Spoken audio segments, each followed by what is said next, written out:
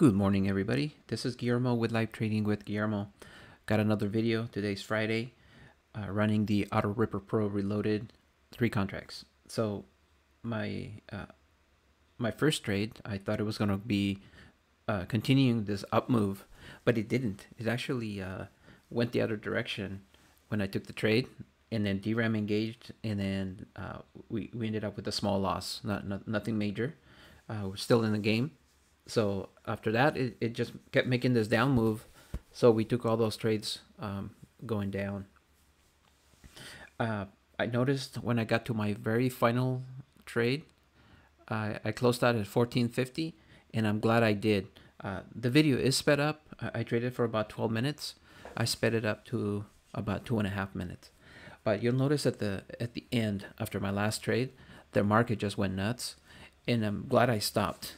Because when it starts to move that quickly, it's really hard for Rhythmic and a lot of times other systems can't keep up with the moves, because as you're placing a trade, the market's moving the other direction, and then you got to close out trades the other way.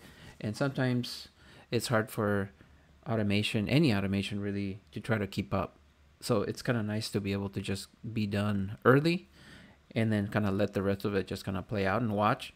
But I'm glad I got out when I did. So, today is Friday. It is usually a rally day after a crappy week.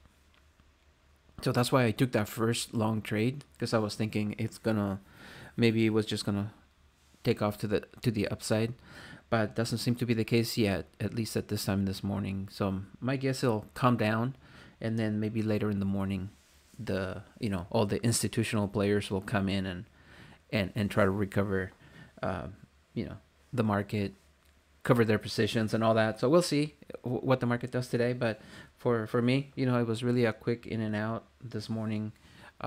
Very, very nice profit with the Auto Ripper Pro Reloaded. So I'm very pleased with that. So with that, I want to let you go. Have a wonderful weekend.